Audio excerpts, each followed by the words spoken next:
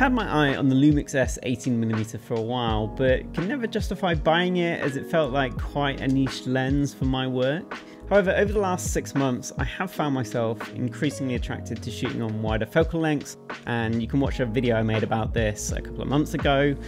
Recently, I was invited to the launch of the LUMIX S5 2X, and during that event, they gave us access to all the L-mount lenses that they make, and I made a beeline straight to the 18mm to have a go of it, and basically, I fell in love with it. I loved it. I recently got a couple of invoices paid and then made a super heat of the moment decision to drop a load of cash on purchasing this lens. So I bought it myself. So no one's asked me to make a video about this. I'm doing it off my own back. So today I'm going to give you my thoughts on this lens and show you a ton of sample footage because I also took it on my recent holiday to Italy. We went to Ostuni. It was amazing. So stick around. I think generally there are kind of two cases for using wider focal lengths. The first is as a more general wide angle perspective for documentary work, particularly if you're following someone around or out and about or putting your camera on a gimbal, and I think this lens is great for that. It's also a great lens for establishing shots. Wider focal lengths are great for capturing wide perspectives, buildings, externals, cityscapes, horizons, all that sort of thing. But the other is also using wider focal lengths stylistically when shooting people, and I think, this is quite a trend these days in a lot of commercial cinematography. And I think this is because there's something much more dramatic and immediate about shooting people handheld on a wide angle lens. This is often because to shoot people and to isolate them, you need to get the camera a lot closer to your subject. And then this obviously creates much more intense sense of intimacy and drama over, something like a similar framing with a 50mm lens where you're going to be much further back with the camera, and the audience, can feel that, they can tell that. So shooting with this 18mm was just loads of fun, and the best bit was that it was also quite challenging. It was pushing me to figure out what I could do and what I could get with this lens because it's not a focal length I have much experience with. So using this lens at the launch event, it really forced me to be a lot bolder and a bit more aggressive with my camera. It forced me to get up front to the things I was filming. Had I gone for a 50mm, I would have played it a lot more safe and stood much further back. And I think the shots would have just been a lot more boring and vanilla compared to what I was able to get. This lens encourages movement of your camera.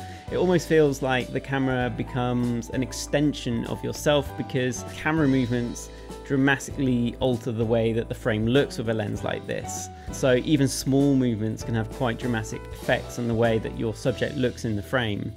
Thanks to the small distance of this particular lens, then you can also get really up close and personal, which I love, and makes this a really useful, versatile lens, especially if you're interested in filming people.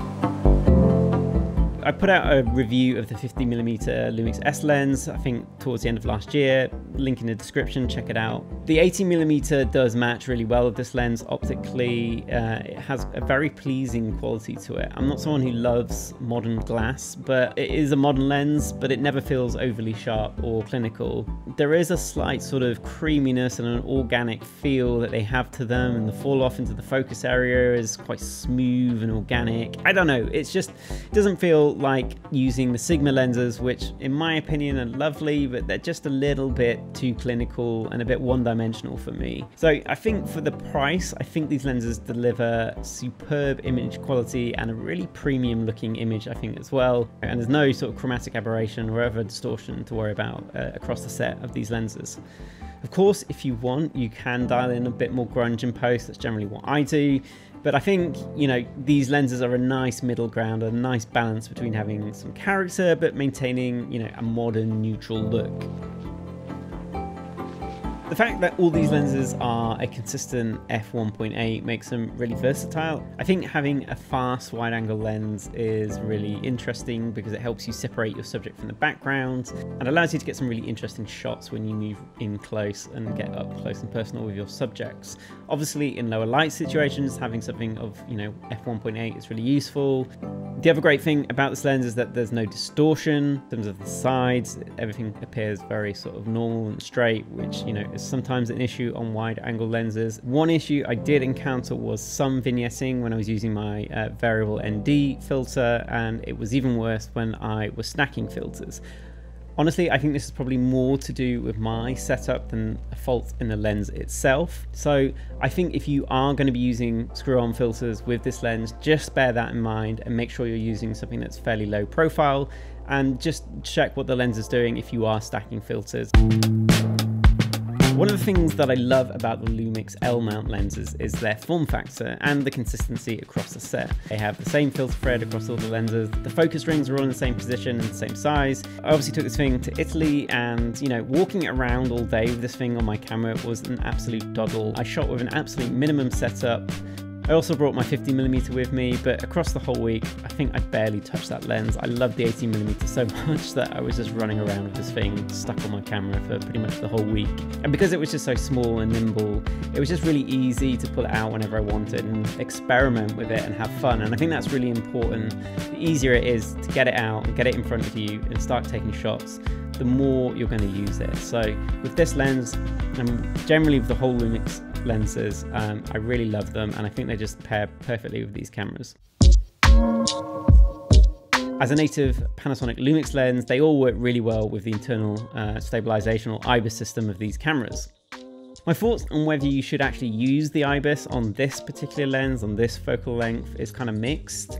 On a lot of shots, I did notice that I got quite a bit of warping and distortion, which I think is common when shooting on IBIS at focal lengths, you know, below around 30mm. I think you need to be careful using IBIS on those focal lengths. So I do think in many circumstances, you might be better off actually just disabling the IBIS when shooting handheld with this lens. I think one of the benefit of wider focal lengths is that they're a little more forgiving on handheld work because they just don't amplify your sort of handheld movements and wobbles as much. I think the only issue here is that this lens and the camera are incredibly lightweight, so that introduces its own issues, that you get sort of micro jitters, and it's very difficult to sort of keep the camera as stable as you would with a heavier cinema camera. So I would recommend disabling the IBIS, but I would also, if you were doing that, recommend also just bulking the camera up a little bit, adding a cage, a monitor, top handle, just adding a bit more weight, because I think that will reduce any issue from micro jitters and just help you get some nice handheld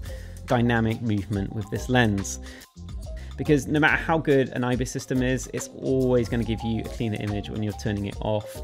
It's always going to be at risk of introducing, you know, some distortion and a bit of weird wobble. So if you can get away with not using the IBIS, I'd recommend that. So the only other issue with the IBIS is if you are getting some vignetting when you're using some filters, that vignetting is going to shift around in your frame a little bit because the sensor is moving around relative to the lens, and that's just going to look really distracting and it's not going to look great. So that is another thing to bear in mind. I'm just getting some fun shots. I think this lens is absolutely perfect for gimbal work, and I actually ended up buying the DJI RS3 Mini Pro, especially to go with this lens, combined with the excellent autofocus on the LUMIX S5 2X or just the standard Mark II. I was kind of blown away by how slick and seamless this setup was, and everything just sort of clicked. The weight of the lens and the camera is a sort of perfect fit on this tiny little RS3 Mini Pro. If you are doing gimbal work with these cameras, I really recommend pairing it with this lens and also with a gimbal like the Mini, because they just work really well together. So I think on shoots where I need gimbal photography, this will be my go-to setup. The LUMIX S5 2X, the 18mm, and the RS3 Mini Pro. And I'll just set the camera up on this gimbal in the morning with this lens, and I'll just leave it there for the day and use the Komodo as my A-cam.